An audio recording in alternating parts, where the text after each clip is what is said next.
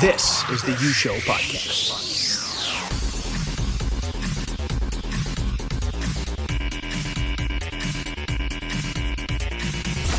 Well, hello everyone, and welcome in to the U Show podcast. It's been a while. I'm Chris Treft along with Ben Gisselson. Ben, how you been, man? Oh, man, it's good to hear your voice. Good to see your face over Zoom. Brent as well, who is always the figure looming overhead, producing, making sure we don't say anything stupid. Great to see you guys. It's been a while. We went from talking about the beginning of hockey, talking to players and coaches about the beginning of hockey, to watching hockey, which has been just a joy and a treat. And I really have come to appreciate the game even more than I did before all of this happened in our world.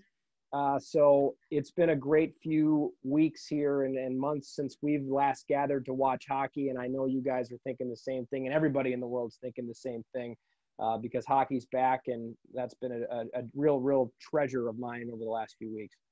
We'll touch on the playoffs a little bit, but we're going to get an even better perspective, possibly the best perspective you can get in the game of hockey. Eddie Olczyk is our guest today, a very special guest.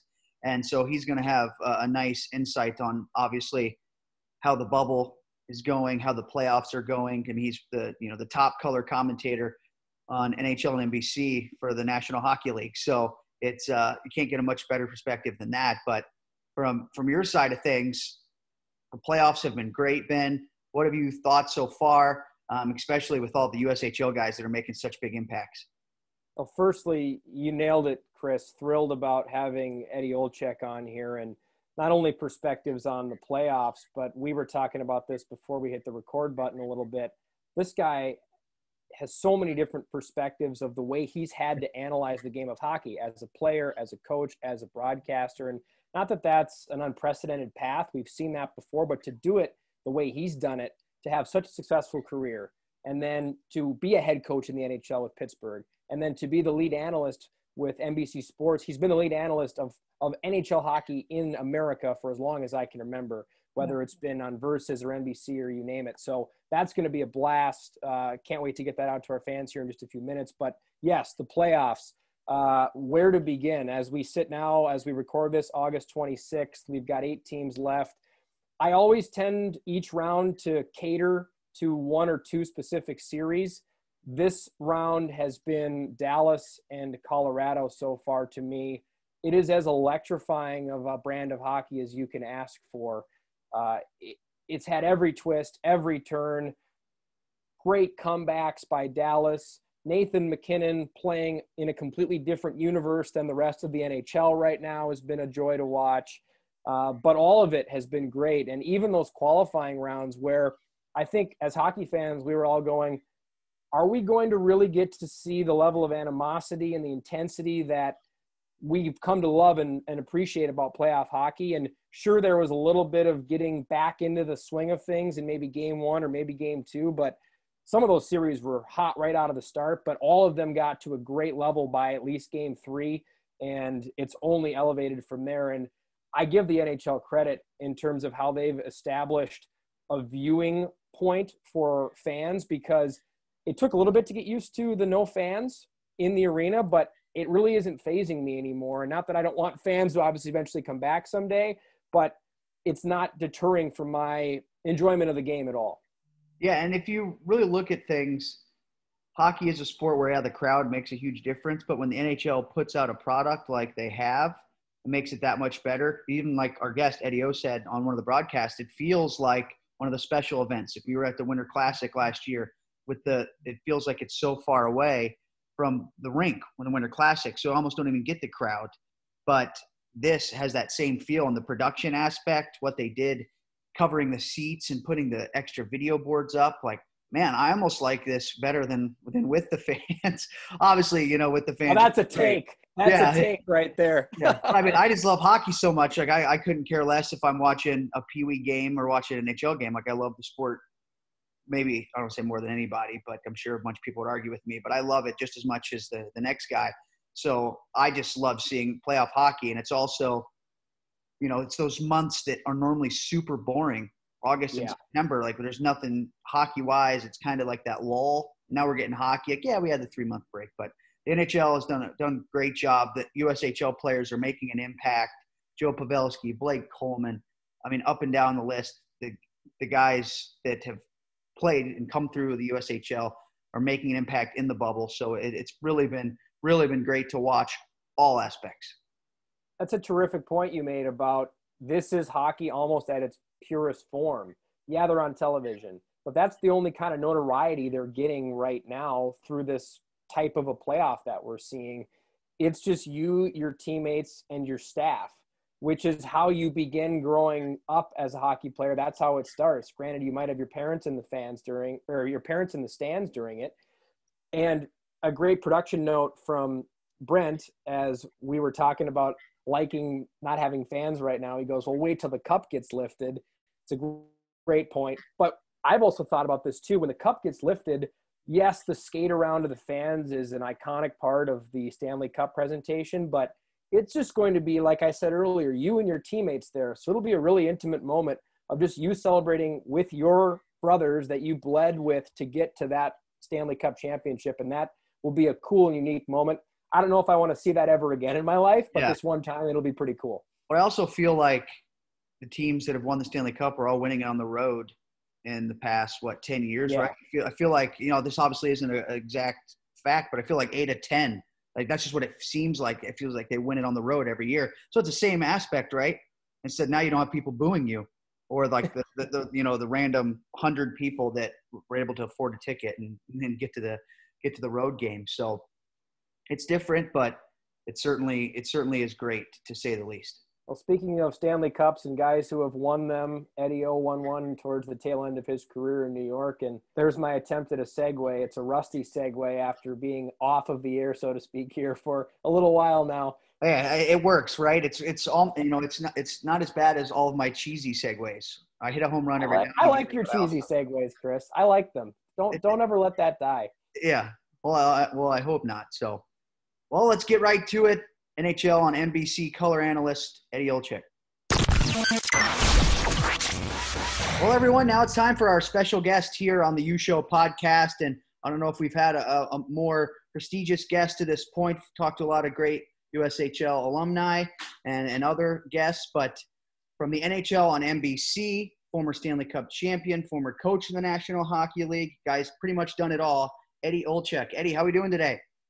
I'm doing fine, Chris. Thanks for having me, guys. Nice to be with you, and hopefully everybody is staying safe and abiding by all the guidelines we're all living under, and hopefully whatever the new normal is going to be, hopefully we'll be on the right side of this. So good health to you and your family and everybody out there that's watching. And it's been kind of an incredible run for all of us here. Not only the great game of hockey has been affected, but most importantly, all the lives that we are living on a daily basis have been affected. So we're thinking about everybody out there and praying for them. And I'd like to thank all the frontline workers out there that have been battling for all of us to allow us to have our essential needs to get along, and all those people, the medical and the doctors and the nurses and all those frontline workers out there are battling this pandemic. So it's great to be with you guys, and hard to believe I'm right in the middle of the National Hockey League playoffs in the end of August, early September, and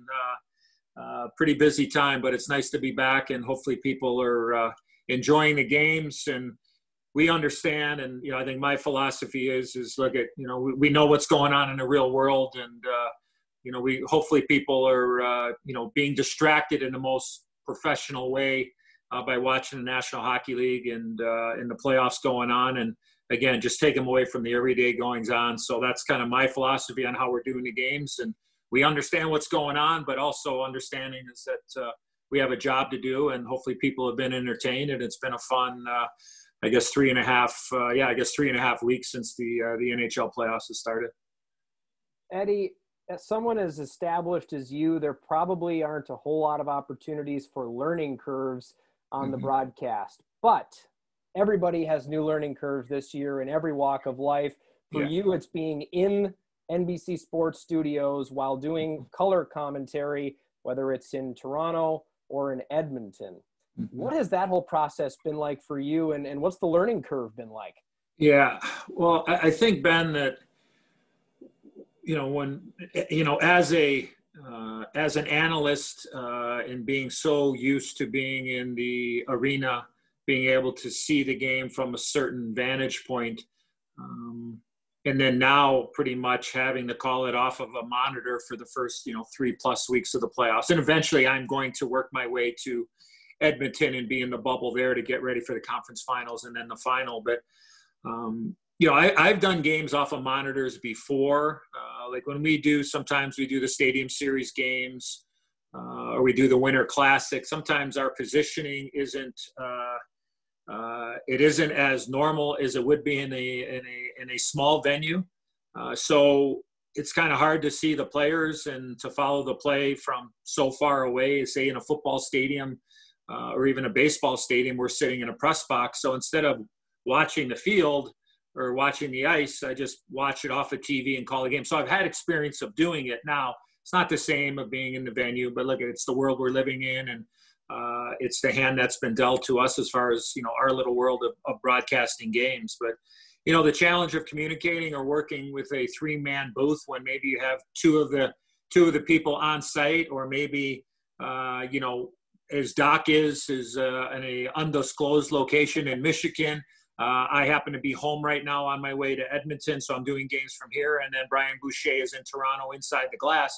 So, you're not only dealing with, watching the game and trying to keep an eye on what's going on, but also, too, the technical part of, there is a slight delay that's going on, not stepping on your partner, knowing when to get in. So I think there's a lot more communication when you're talking about your producer and just saying, hey, I'd like to get in there. So let the other two guys know that when the time presents, maybe pause and I can jump in and get out. So, it's what it is. And it's been fun. I mean, it's just been fun to get back in the seat and put my headset on here and do the games. And like I said, everything I have, I owe to the game of hockey. And but that's probably the biggest challenge, Ben, is just that part of not being in the venue, and then, not being able to see everything. Like I love watching what happens behind the play, the extracurricular stuff.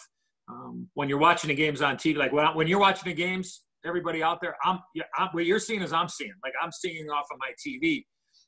So, is there some stuff that I've missed and stuff? Yeah, absolutely. But it's just the way that it is, and we're trying to do the best that we can. And I think people are, understand for the most part. And but I'm looking forward to getting back into a building, and even though we won't have any of the, we look at hockey fans are the greatest in the world, and I know we won't have any fans there, but we'll be in the building to be able to, to call the game. So, the learning curve is probably a little bit more communication than normal, and, we're doing the best that we can.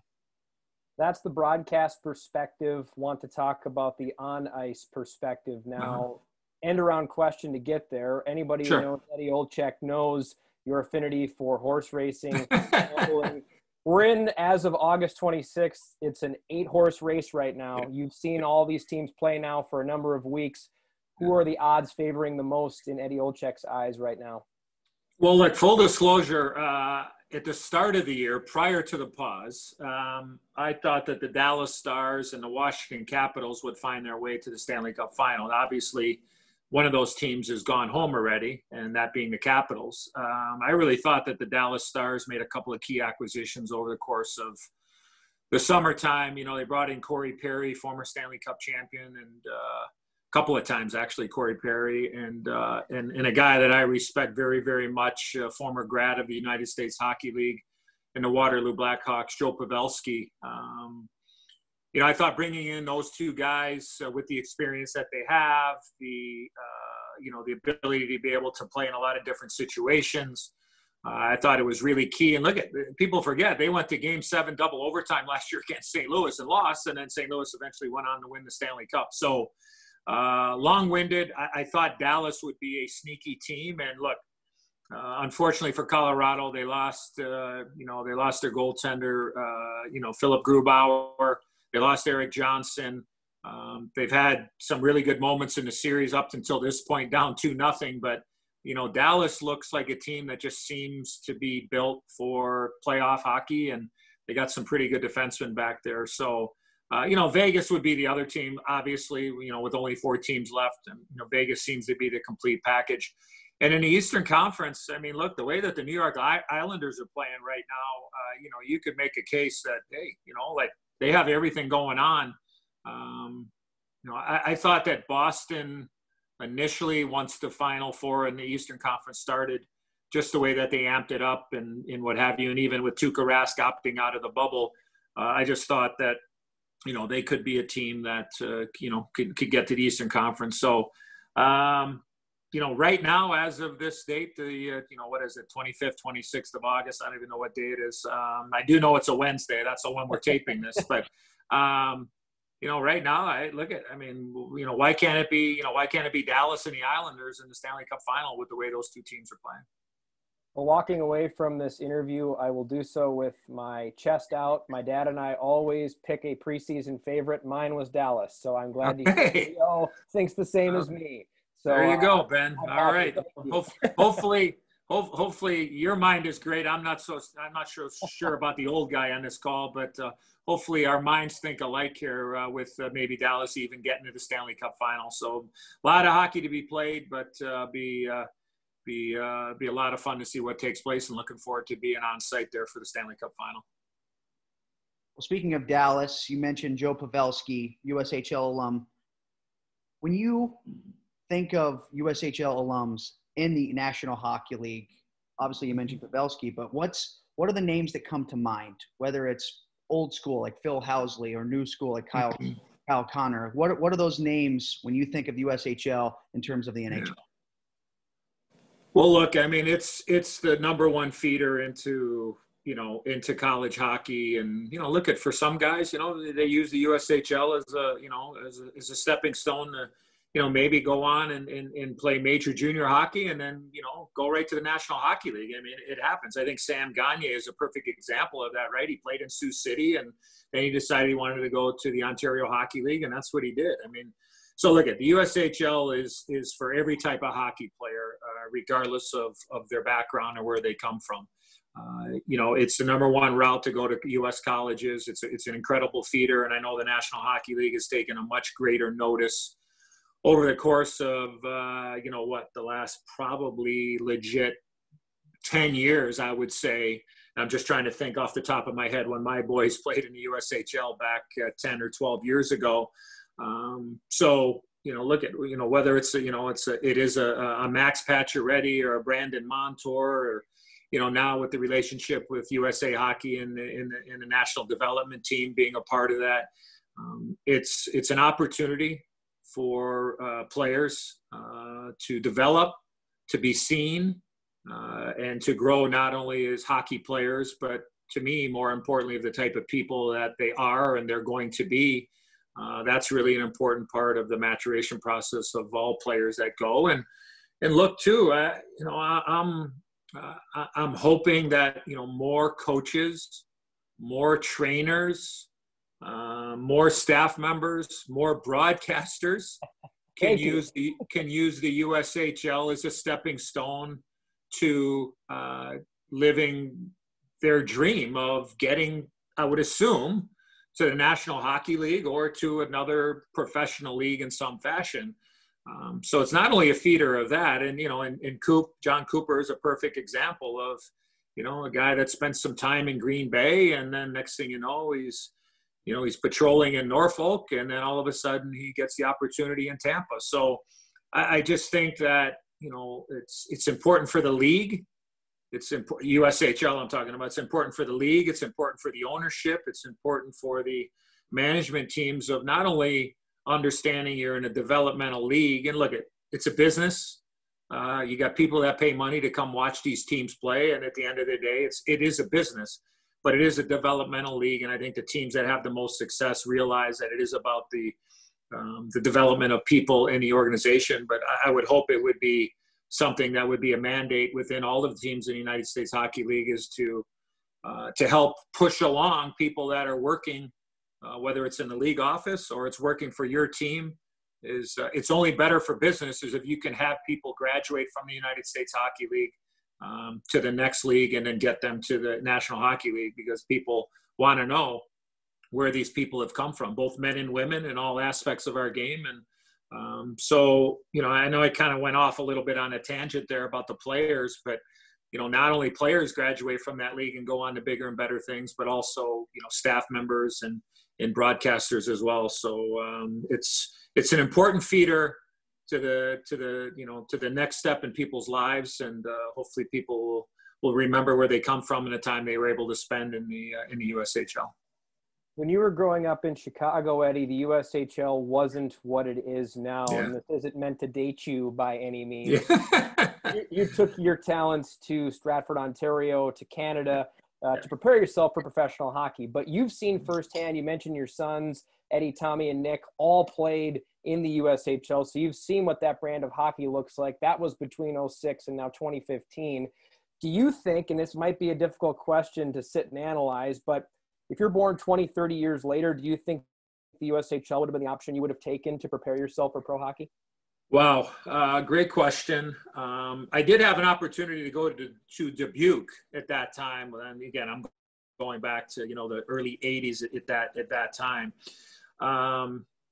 It would definitely have been an option for me. I don't think that there's any doubt about that. And again, I look at, my experience in the USHL as a hockey father, as somebody that has worked closely with the United States Hockey League in the past, being a part of a couple of the social endeavors there, whether it's been a part of All-Star Weekend or banquets or speaking to teams and what have you. But, I think that for me, I was pretty sure that I wanted to go to college. But I think, I was a little bit ahead of my time as a 15 or 16-year-old hockey player. I mean, I was lucky enough and had the invitation to try out for the 1984 U.S. Olympic hockey team in the summer of 83. I was 16 years old when I got invited to try out for the Olympic team in 83, 84. Do I think I would have, gone to the USHL and played? Yeah, I probably would have. Do I think that I would eventually work my way into college? I'm not so sure.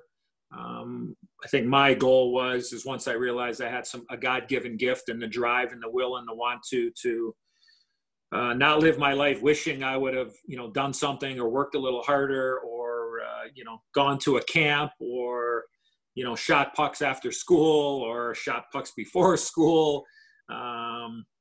As my mother still tells me to this day, if you would have worked as hard in school as you did in hockey, I would imagine if we talked about it today, my mom said, you probably would have come up with hopefully the virus to cure this worldwide pandemic. I mean, so I take that as a great compliment from my mother.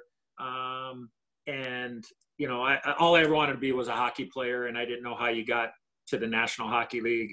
So, I could see it myself performing, and playing in the USHL at some point.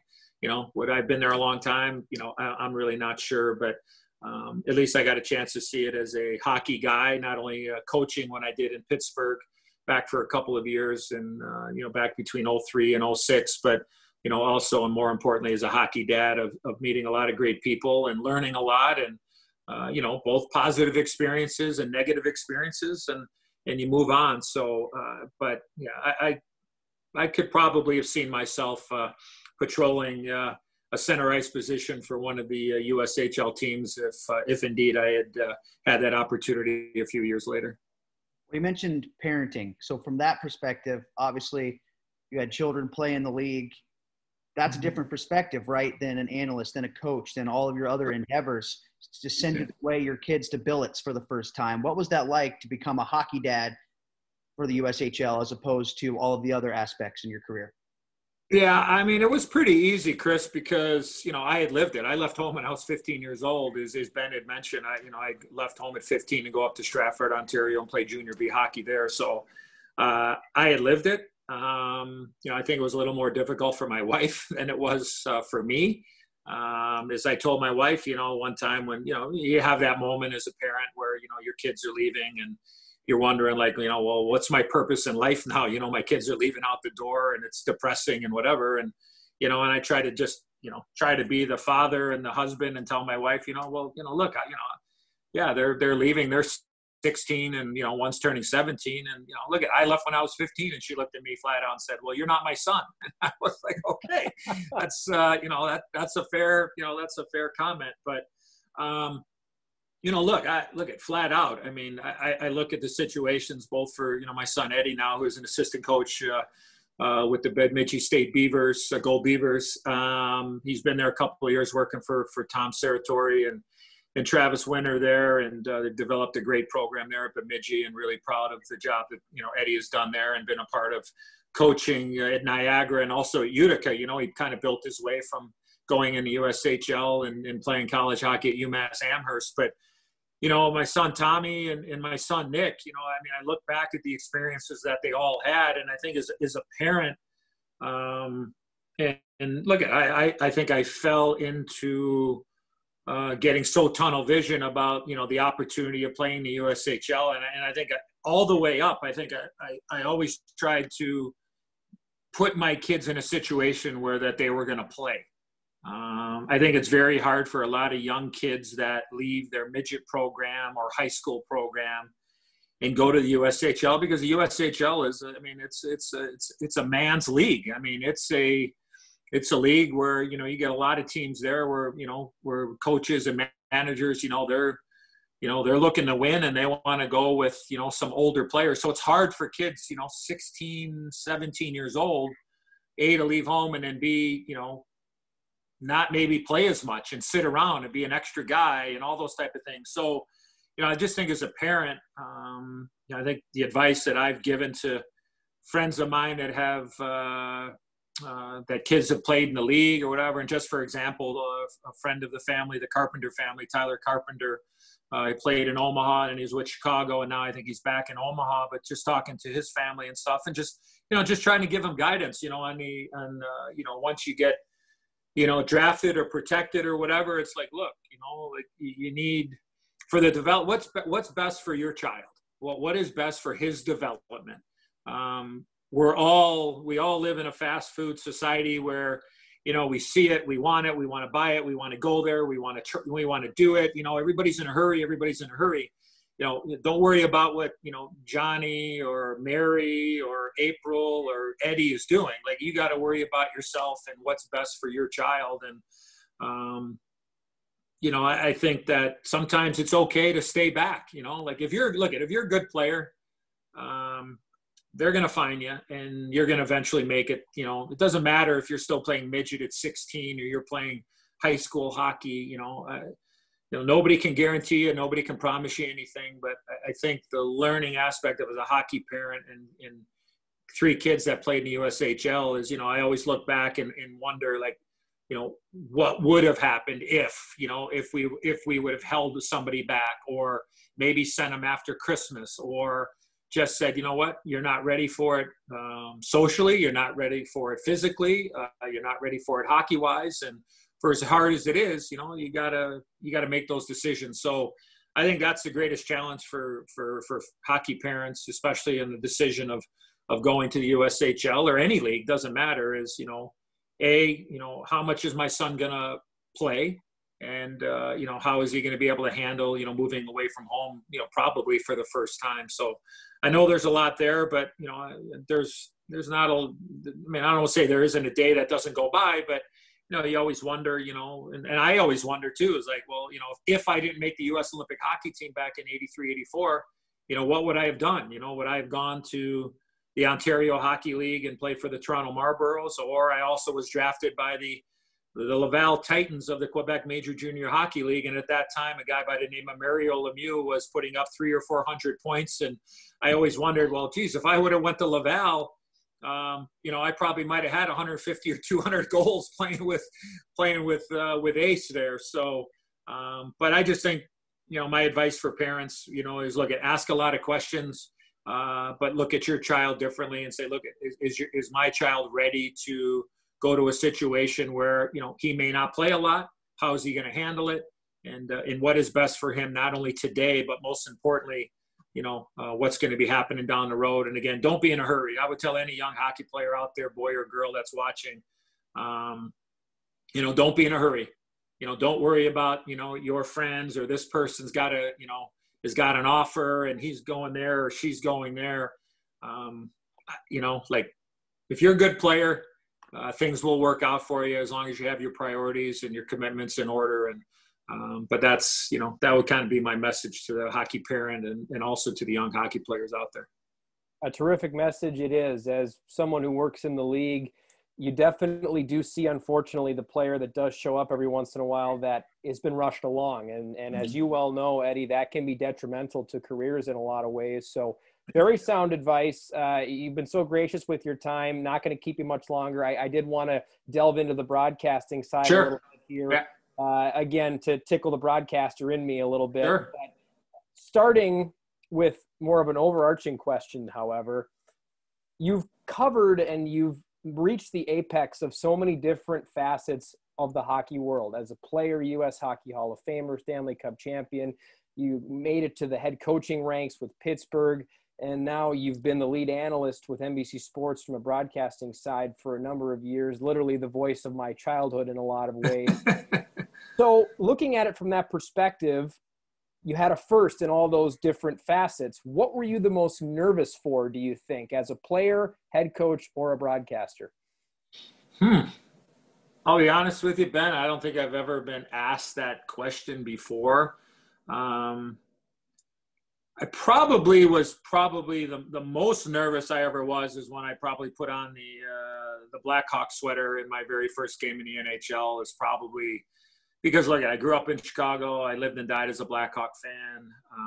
Then I get drafted by the Blackhawks 3rd overall in 1984. And at that particular time, the Blackhawks had the 6th overall pick in the draft. And I actually thought I was going to go to New Jersey with the number 2 pick.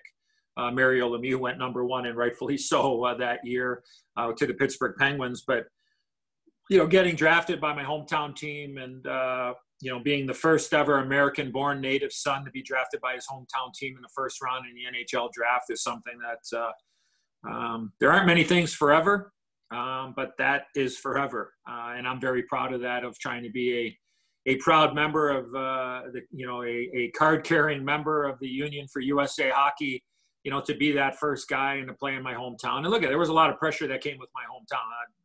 I've talked about that. I recently wrote a book and talked about that in my book. But I would say, Ben, is putting on that sweater for the first time and sitting around a locker room. And I mean, I can still picture it just sitting right here in the old Chicago Stadium. I mean, I remember seeing Murray Bannerman and Steve Larmer and Dennis Savard, and that happened to be back in the day. That was the smoking section of the locker room, believe it or not.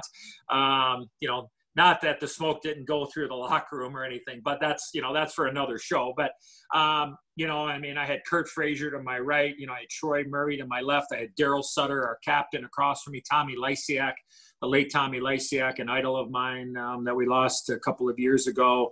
I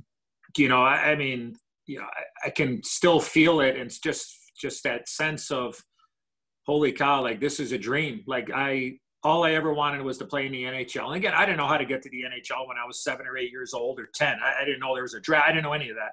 I was just like, wow, I want to play in the NHL. And there I am as an 18-year-old Chicago kid putting on that Blackhawk sweater for the first time. And that was probably the most nervous I've ever been professionally.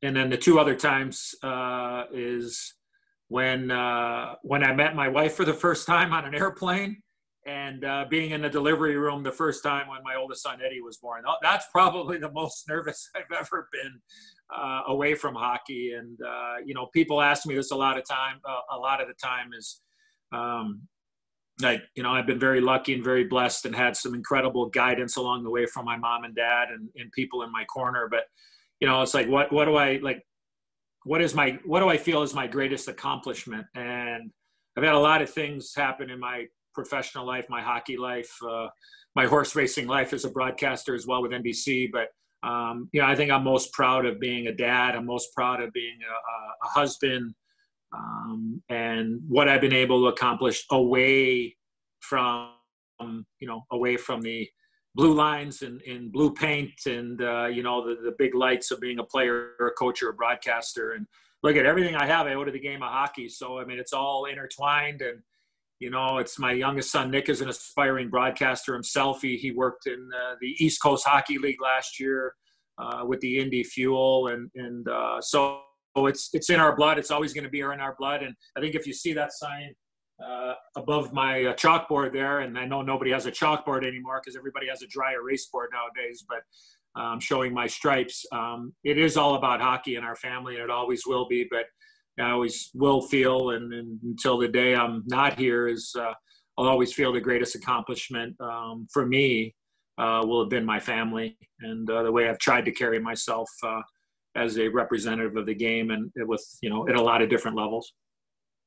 You do have so much to give, Eddie, and that's the thing that stands out about not only what we've talked about, the playing career, coaching career, broadcasting career.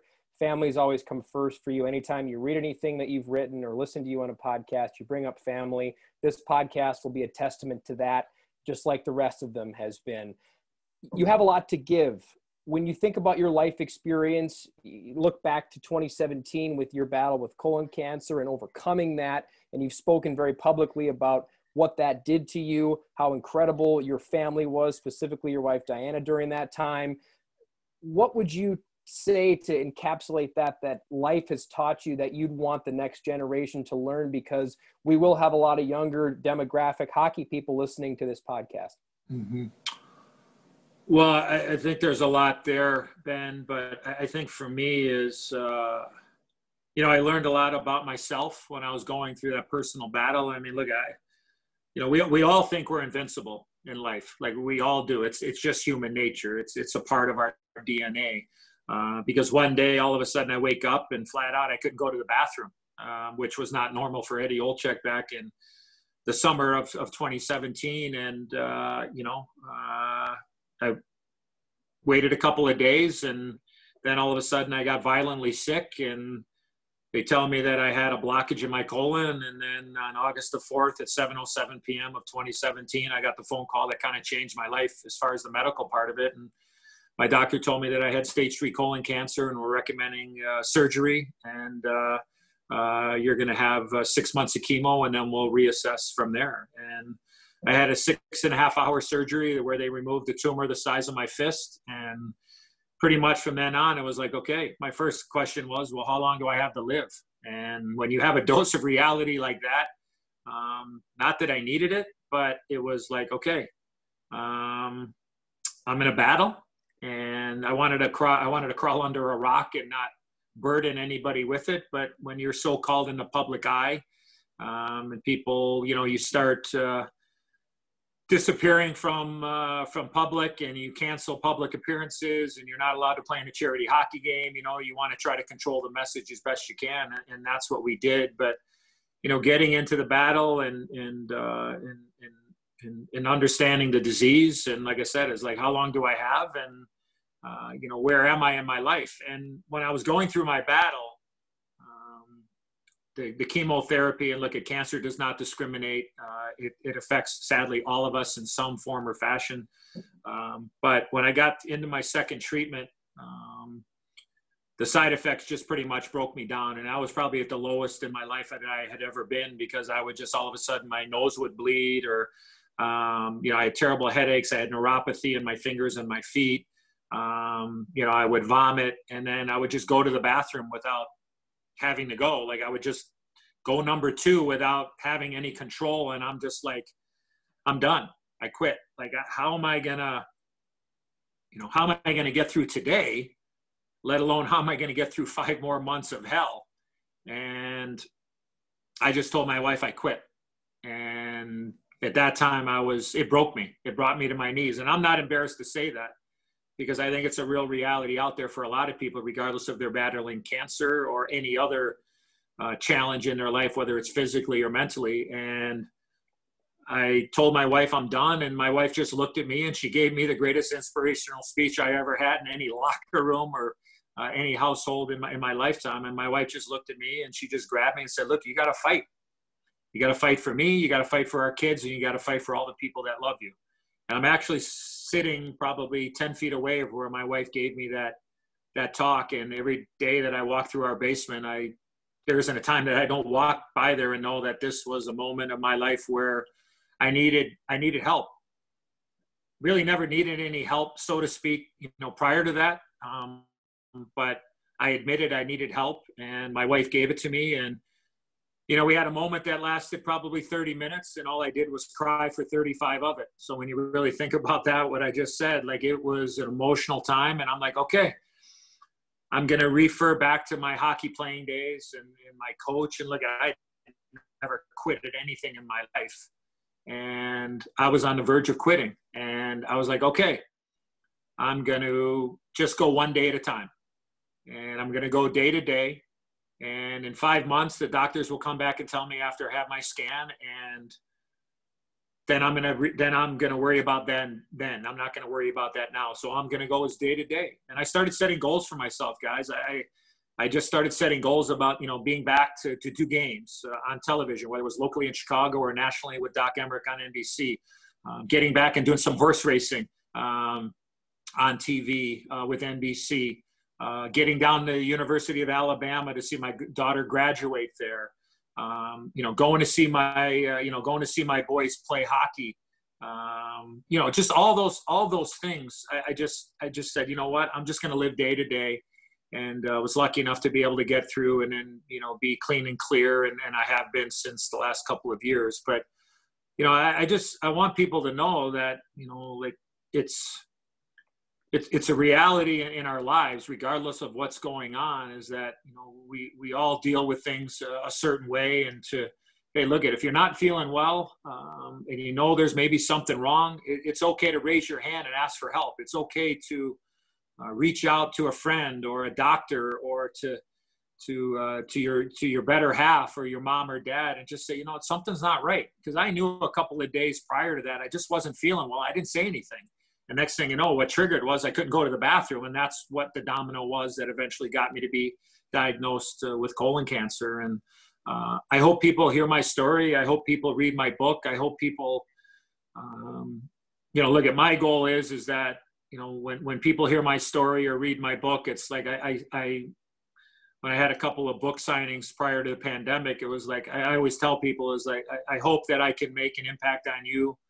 And I hope you live and love a little bit more after you read my story. And if people can be inspired by me, whether it's just getting through the day, it's staying away from the disease, or giving them inspiration and saying, hey, that old broken down hockey player can do it, well, then I can do it too. And sadly, I've been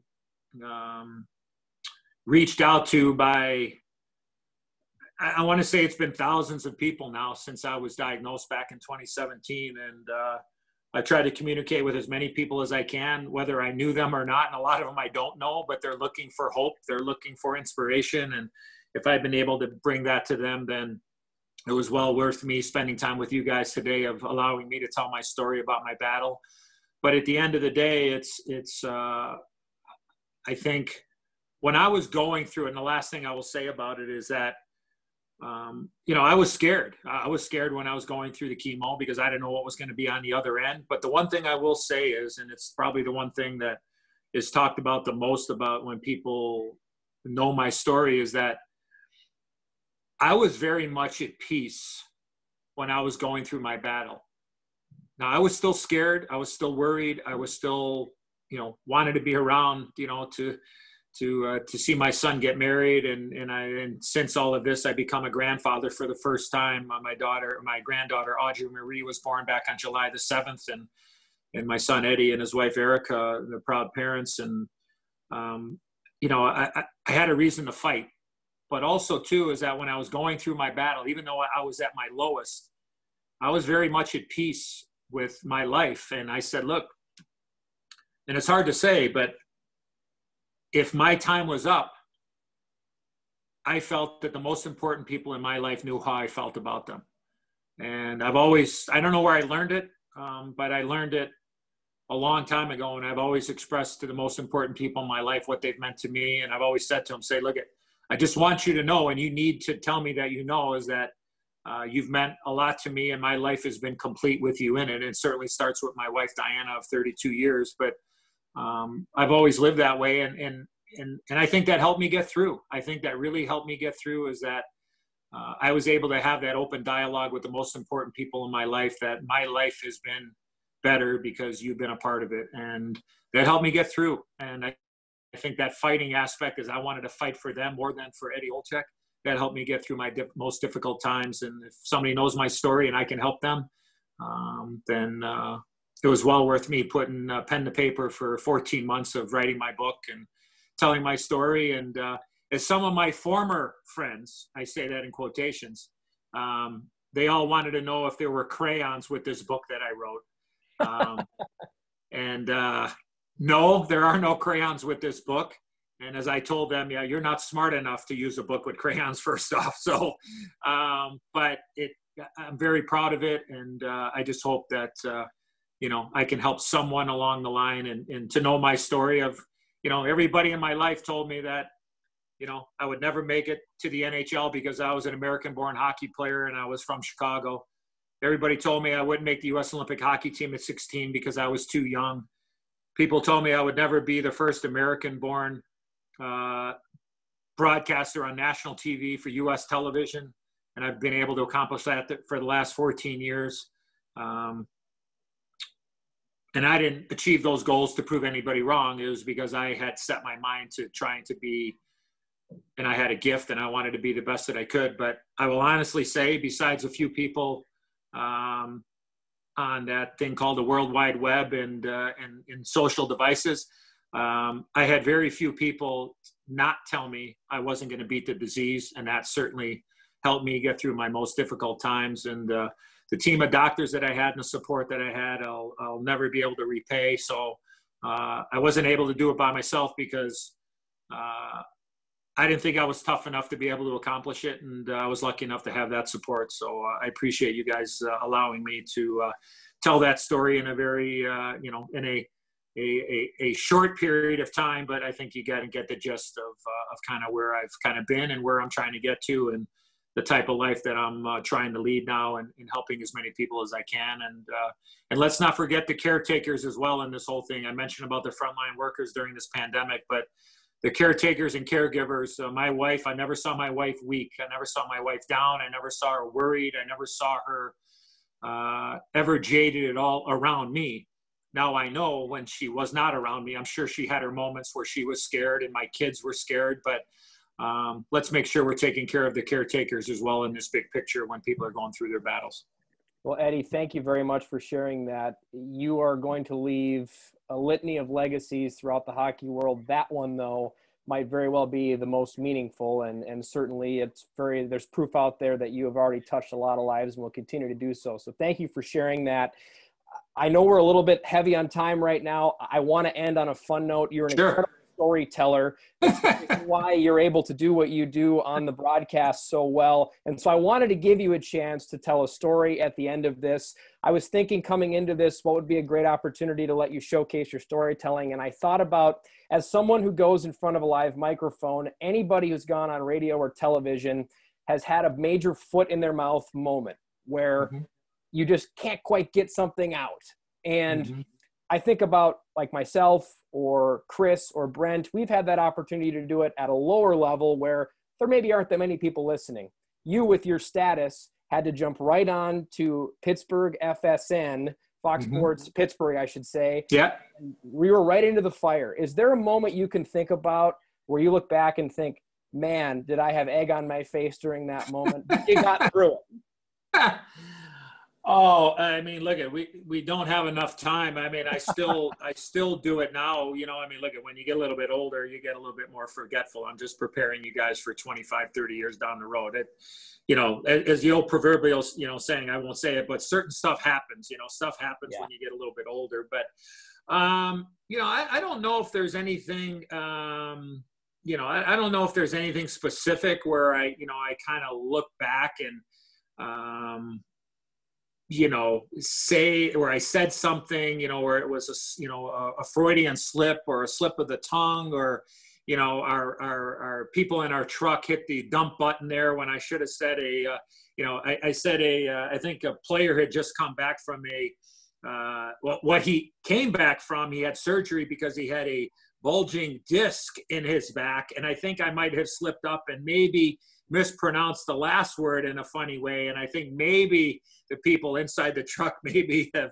pushed down. But look, when you're on live TV, stuff is going to happen, right? And it's going to sound like you said something or what have you. But you know what? I don't know if there's any really specific time, Ben, where there was a time where I sat there and it was just like one of those moments that will be on, You Make Me Laugh TV or the World Wide Web I'm sure there are certain things that have happened, when, a hockey game is going on. But I think the one thing I will say is I think I learned this from my folks, the real Ed and Diana Olczyk, by the way, and that happens to be my name, obviously, and my wife's name. So we have Ed and Diana, and we have Eddie and Diana. So it gets a little confusing around the holiday times. And oh, by the way, then of course our son Eddie. So it gets a little confusing. But I think it's really, really important is when you do make a mistake or you misidentify or you're wrong on something. I think people enjoy humility. I think people enjoy, hey, you know what, my bad. I goofed up. I mean, I did it the other night in game 1 of Dallas, Colorado, where Dallas, was on a roll and they got up and after describing the goals and everything else, I think I just said, yeah, the Avs with a 3-1 lead. And I just got done talking about Dallas for 5 minutes. And, again, it's just like, and then I got on my talk back, with my little machine here in my headset, and I'm able to talk to my producer. And I said, did I just say the Avs with a 3-1 lead? Because I thought I did. And I'm like, so he goes, Edzo, I don't know. I was doing something. I was like, well, what good are you? I mean, I'm like, can you help me out? And then I'm like, ask somebody in the truck. And it's like, it's crickets. And I'm like, I'm a big believer. And I have this relationship in Chicago and in the NHL and NBC is, look, if I say something wrong, I need somebody to get in my ear and say, hey, you said the score was 3-1 this or 3-1. Like, I'm good with it. That's humility. And then, nobody was answering me. And I'm going to go, you know what? I'm just going to go out there and blurt it out there on national TV and just say, folks, I just want to correct something. I think I said Colorado was up 3-1, but obviously it was Dallas. But, I just wanted to clarify because, again, like you make a mistake, it's going to happen. You can't worry about what's going on social media and all that kind of. Look, mistakes are going to happen. It's live TV. But I corrected it, and I think I did say the Avs had a 3-1 lead or whatever, which they did. And so I just think humility in life in general. I think people respect that, and I think that's how you build credibility. And I got a lot of great hockey stories. If you guys ever get bored on you guys ever need to fill a half hour, I could give you 3 or 4 stories that would probably knock your socks off, but maybe that's for another day. So I would just say humility more than anything else, Ben, when it comes to that aspect of being on the air. And there have been times there where, especially when I work in Chicago with the great Pat Foley doing Blackhawk games, we're known to go off the rails every once in a while. And sometimes the funny train is really hard to reel in, and sometimes we get called in for a meeting, but that's all part of it. But if we're seeing somebody eat a little soft serve ice cream, and you can see my sign back there is all you need is a little love and some ice cream as well. Sometimes when we see people devouring a soft serve ice cream, we get a little excited as well. But look at in the big picture, life is good, and we like to have a little fun, even though we got a job to do. But I think humility is really important when you're doing a broadcast. Well, clearly, Eddie, humility is really important for you in the overall scope of life. You've always come across that way in the opportunities I've had to listen to you or watch you or read about you. And it was great today to get to not meet you in the flesh, but to meet you virtually and to see that firsthand. can't thank you enough for this. Not only the great banter, but certainly stuff that will be inspiring for not only our listeners to hear, but for a few young broadcasters like us to hear as well. So thank you so much for doing this today. Can't wait to tune into the game tonight, hopefully, and hear the great Eddie O, who we were talking with earlier this morning, breaking us the story. Okay, guys, thanks for having me. God bless you guys, and stay safe. And I wish everybody in the USHL the best of luck. Hopefully we'll be dropping the puck sooner than later, and look forward to the next wave of National Hockey League players coming from the best feeder in our country to bigger and better things. And again, it's my relationship with the league and the experiences that I've had have been tremendous, and really looking forward to hopefully I'll get in on the right side of this, and look forward to seeing the next hockey player come from the USHL. And anytime I get the opportunity, I always like to give those little plugs to former USHL grads in the National Hockey League patrolling the ice there at the highest level. So I appreciate you guys having me. Best of luck to everybody, and stay safe, and we'll see you guys down the road. Thanks, Eddie. Well, wow, another fantastic interview as always. Eddie Olczyk, thank you so much for your time. I mean, we thanked him how many times during that podcast, but I mean, he's literally calling games every single day, and you and I know very well how much prep and time it takes to prepare for a broadcast, especially how hard it is now because he's not even there. He has to watch games on TV just like us and analyze the game. So for him to take time out of his day in the middle of all of this craziness that is the NHL bubble and the playoffs, I mean, what a guy, right? That's just amazing. So thank you again, Eddie. A real testament to the kind of character this guy has and how much he cares about the product of the game and USA Hockey for sure. So a huge thank you to Eddie for coming on with us. And I was super intrigued to ask him about what this whole broadcast situation has been like. Obviously, he was at NBC Sports Studios doing all these games, and I thought his response to that was great. It was great getting an inside look at that. And he is just such an interesting guy. And I talked about that at the open of the show, all the different perspectives he has about the game of hockey, and a storyteller too. It's very evident how much of a storyteller this guy is, and almost a Pied Piper of the sport in the NHL, and such a beloved guy. And also I was really excited to have him on, not only just period, but during this time, because we've had some big names on. That's one of our biggest names we've had on. And I think we all thought that if we didn't get some of those big names before the NHL restarted again, we probably weren't going to get them. So yeah. A big shout out to Brent Meskey for getting that done, despite all the time that Eddie is having to pour into his broadcast. And then, of course, to Eddie for taking time with us here this morning. Well, some exciting news, Ben, because the world is crazy, as we've talked about this entire podcast. But got some big news. The USHL will be resuming play on November 6th, or at least that's the plan. 54-game schedule starting on November 6th. With how crazy the world is and how current events continue to change bi-weekly, I feel like. But that's at least the plan, right? So it might still not go that way, might be different, but as of right now, the league is working absolutely crazy to make sure that November 6th, the puck is dropped. Obviously, any league that is looking to start a season right now, anytime in the near future, is saying the same thing. Everything is extremely fluid, and it has to be, because we unfortunately still don't know that much about COVID-19 and the spikes and the valleys and how this whole thing's going to shake out. But right now, anything that can be put out in front of us, no matter how fluid it is exciting. And it was the same thing when the NHL announced months ago that they were going to come back in August, and they were able to pull it off. Now, granted, the USHL is a little bit different. You won't have the bubble scenario, but talking with Brent and others around the USHL know that the committee and the board of governors and Commissioner Garrity has been working diligently on how do we do this as safely as possible, but also how do we provide not only the entertainment for our fans, but the vehicle that this league needs to be for our players to be able to prepare for the collegiate and professional levels. And it sure sounds like they're doing a whale of a job and making this as safe as possible. Sounds like regional schedules are going to be a big part of it to try to prevent as much travel to have as little of travel as possible, not have as many overnights in a hotel that we're used to seeing and used to accommodating during a normal USHL schedule. So kudos to everybody that's making things happen. And we're obviously hoping and praying for a start date on November 6th. But there's one thing that I have confidence in, and that's that the USHL is going to handle this as well as they can and put the players and staffs and everybody's safety at the prominence of this whole scenario.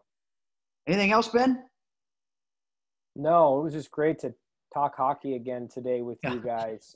Let's not have as big of a gap in time between today and the next time we sit down to do this, because it's always a treat. For sure. Well, for Eddie Olczyk and Ben Gisselson, as always, too, Brent Meskey behind the scenes doing all the hard work. I'm Chris Treft, and this was the U Show podcast. This is the U Show podcast.